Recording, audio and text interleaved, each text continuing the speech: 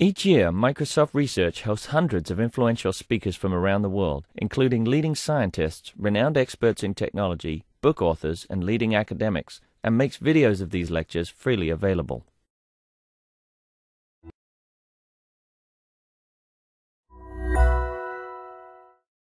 This is the last Spotlight session for the evening. 3 minutes for all the Spotlight speakers, and please visit their posters at the end.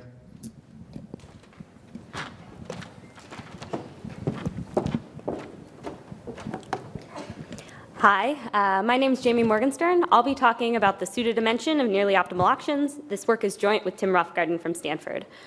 So the problem we study in this paper is the problem of designing an auction for selling a single item in a setting where you're trying to maximize the amount of money from doing so.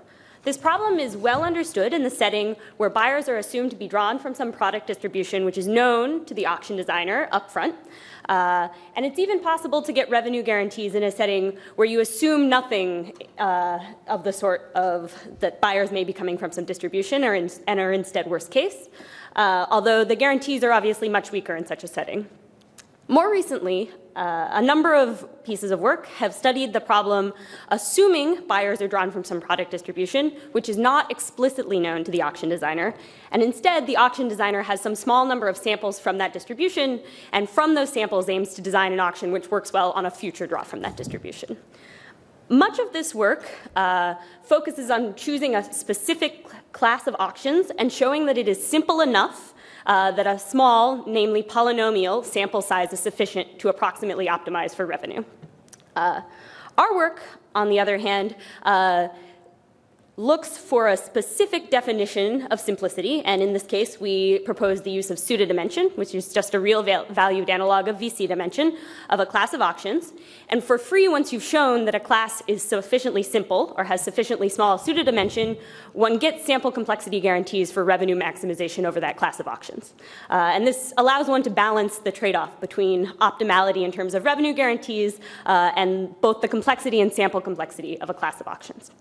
The main technical contribution of this work is showing that there exists a class of auctions with polynomial pseudodimension, and that class actually has an auction in it which is approximately optimal in terms of revenue.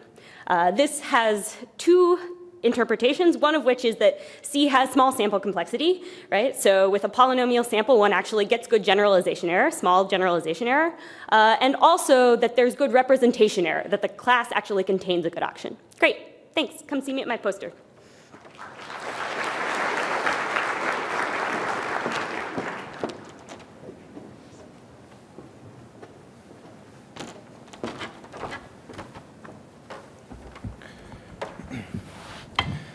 Hello, I'm Felipe Tovar.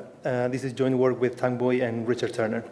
We are presenting a generative model for time series consisting of the convolution between a white noise process and a continuous time linear filter.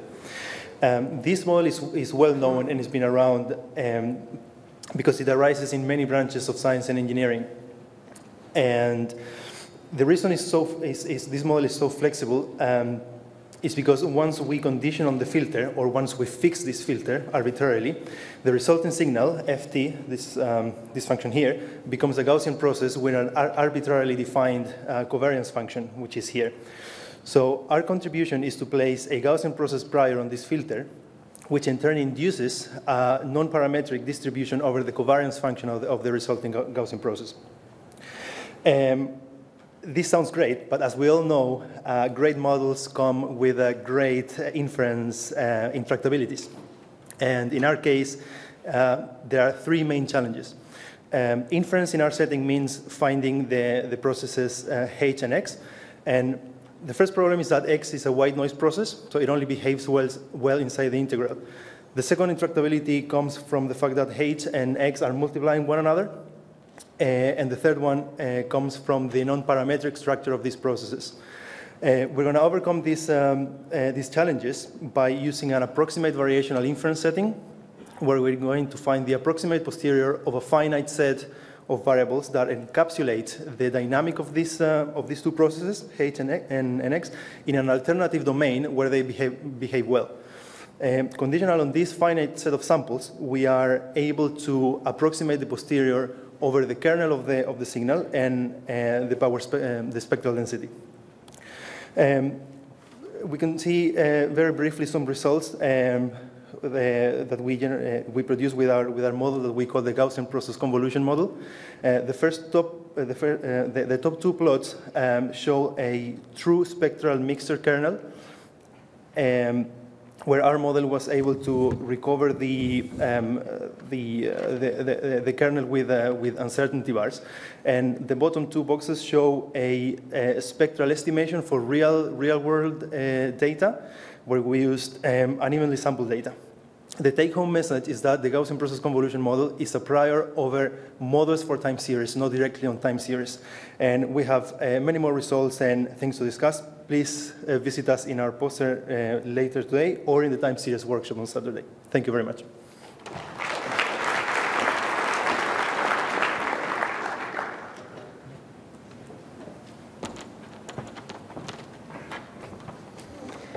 Hi. My name is Jackson Gorham, and this is joint work with Lester Mackey at Stanford University. Okay, so Markov chain Monte Carlo methods are good because they allow us to do inference on problems that are very complicated and don't have a closed form way that we can do inference. So that's good, but they come with a cost. Whenever you're using an MC method, it requires that you iterate through the entire data set to generate a new sample point.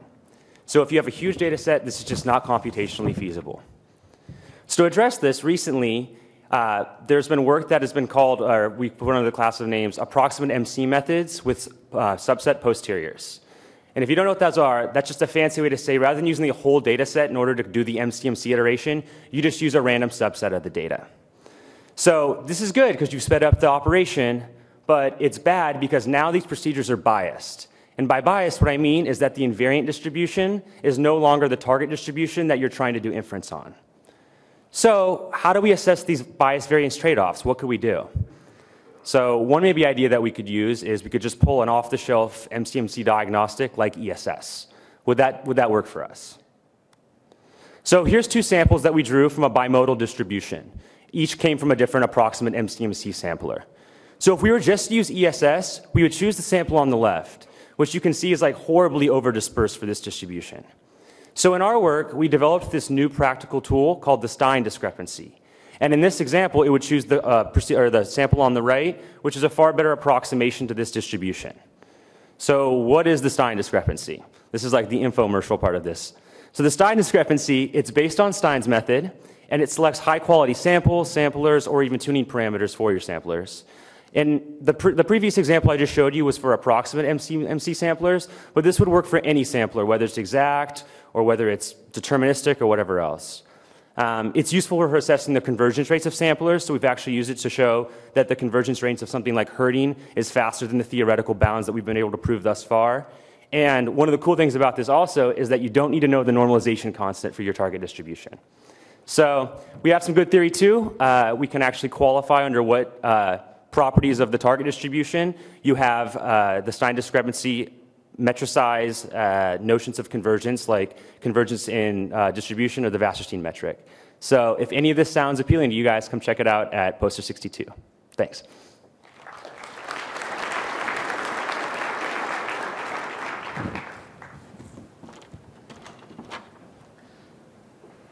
Hi, my name is Eun-ho Yang from IBM Research, and I'll briefly introduce our paper, Closed Form Estimators for High-Dimensional Generalized Linear Models. This is a joint work with Aurélie Lozano at IBM and Pradeep Lavicuma at UT Austin.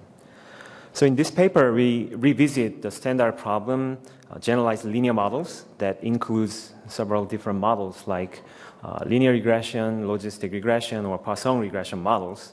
And the only difference across different models is on the log partition function in the exponential family form, and therefore in the maximum likelihood estimator.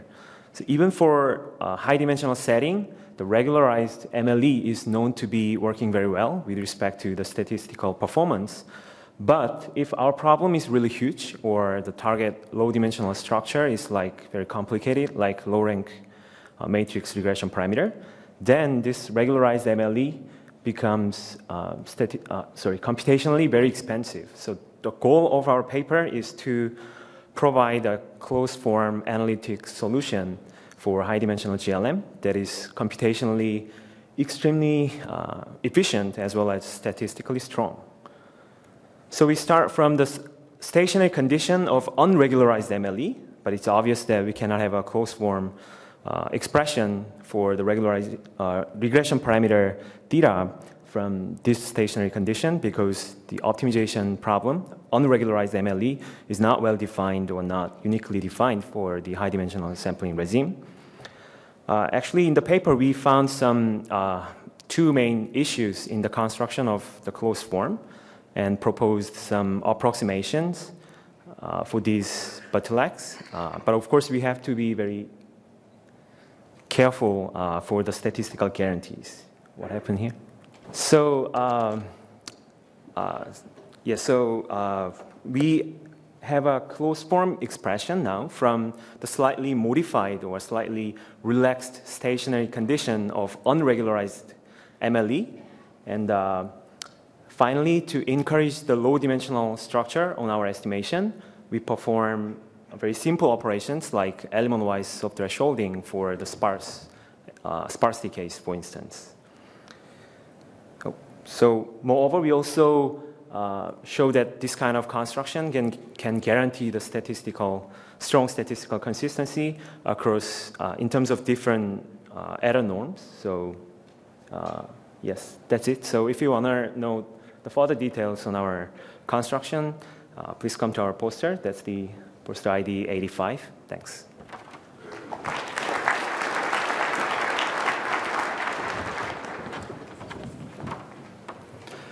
Hi, I'm Andrew Wilson, a postdoc in the machine learning department at CMU. I'm presenting the human kernel, which is joint work with Christophe Dain, Christopher Lucas, and Eric Singh. I'll be at poster 24 tonight. Truly intelligent systems should be able to learn and make decisions without human intervention. Yet, humans can easily solve many generalization problems that are very difficult even for the most advanced machine learning approaches. Consider, for example, the figure on the left in panel A. We humans can easily generalize this sawtooth pattern, which is illustrated in black. Various human extrapolations are illustrated here in purple. However, Gaussian processes, even with quite advanced kernel learning approaches, produce the rather unconvincing extrapolations shown in blue in panel B. In our paper, we learn human kernels which encapsulate human function learning biases. We use these kernels to produce human-like predictions on a variety of problems and also to gain new psychological insights about human function learning. In panel C, we use the human kernel to produce the extrapolations shown in purple, which are essentially indistinguishable from the genuine human extrapolations in panel A on the left. We were very interested in our human participants. We explored how humans progressively learn about various function classes. We often found that what they didn't learn was more revealing about their prior biases than how they did adapt their new representations. We also considered how humans perform model selection over infinitely many choices. We compared to Gaussian process-based model selection, which can surprisingly be biased towards underfitting, towards oversimplicity. Our interactive experiments are available at www.functionlearning.com, and everyone here is welcome to participate and provide even more human data. You can find me at poster 24 tonight, and I would look forward to meeting you. Thank you.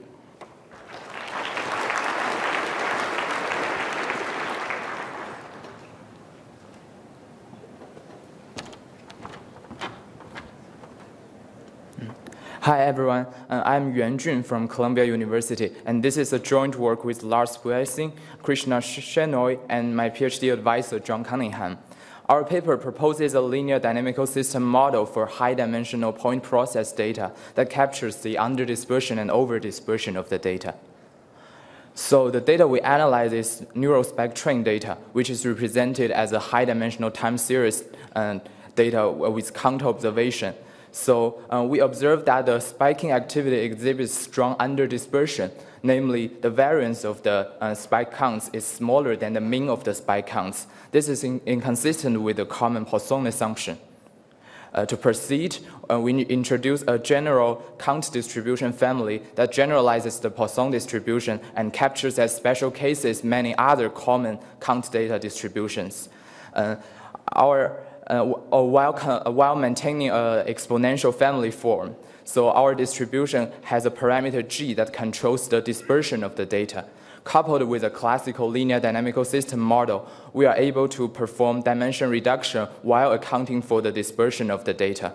We develop efficient variational-based EM algorithm to fit the model, and we show that our model gives significant performance improvements on real data as compared to the Poisson counterpart.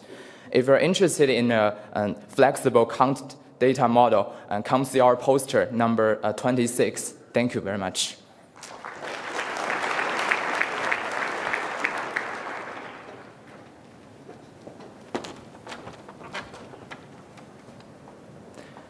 I am Jonathan. This is a joint work with Andrew Isaac Mezo and Laurent Périnet from INT in Marseille, and my advisor Gabriel Perret from Paris Dauphine.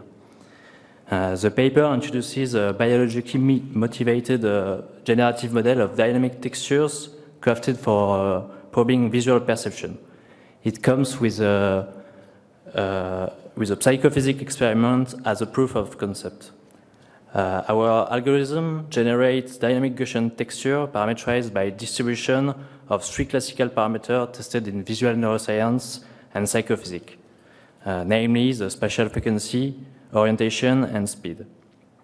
On the slide, you can see 4 examples of texture with different distribution of the parameters. These distributions are linked to the observer's motion with respect to its motion. Moreover, we also propose a fast real-time texture synthesis based on stochastic partial differential equations. It allows the experimenter to generate the stimulation on the fly without the need of precomputation or storage.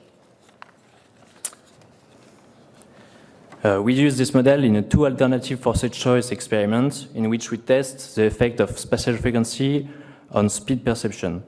A second trial of the experiments consists in the presentation of 2 consecutive stimuli with different spatial frequency and speed.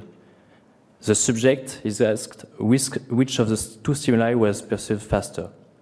To analyze the obtained data, we propose a statistical model based on inverse Bayesian inference. Using a Bayesian observer model is a powerful approach to explain biases in human decision-making processes. In this Bayesian model, the observer is assumed to estimate speed using a maximum a posteriori estimator with a likelihood based on simulation and an internal prior. Such a model allows the computation of the psychometric curve and the estimation of the observer's parameter based on the classical psychometric clue, namely the point of subjective equality and the slope at that point.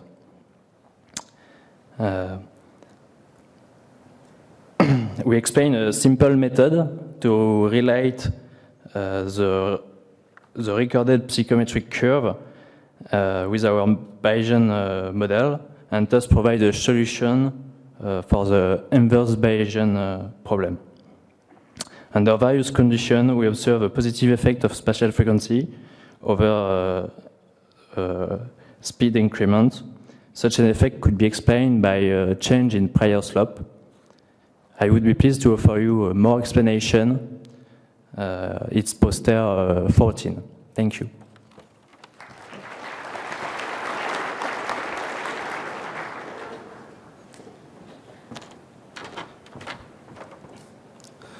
So good evening. My name is Piyush Rai. I'm from IIT Kanpur, and this is joint work with Cheng Wei Hu, Ricardo Henao, and Lawrence Kerin from the Duke University.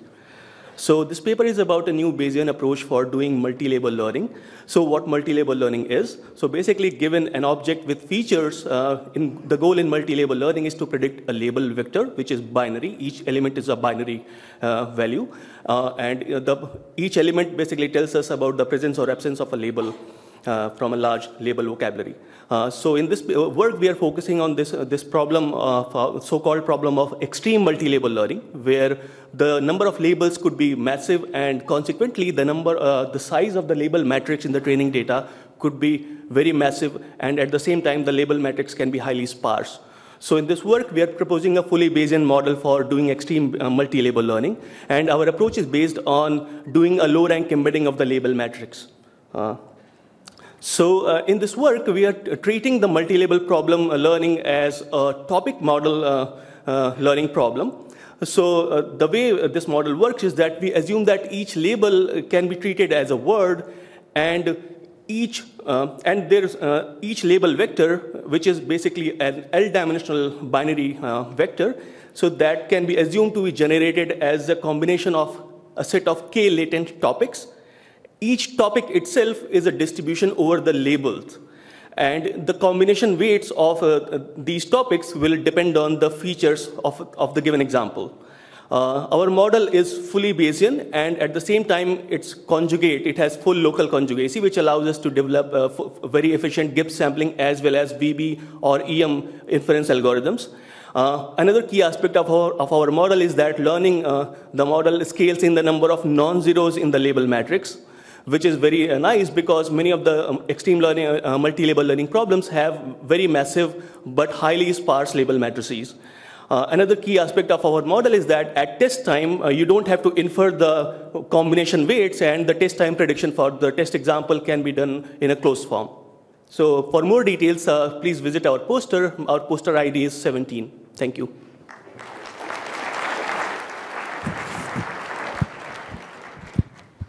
So this is the close of the afternoon sessions. Let's thank all the speakers one more time.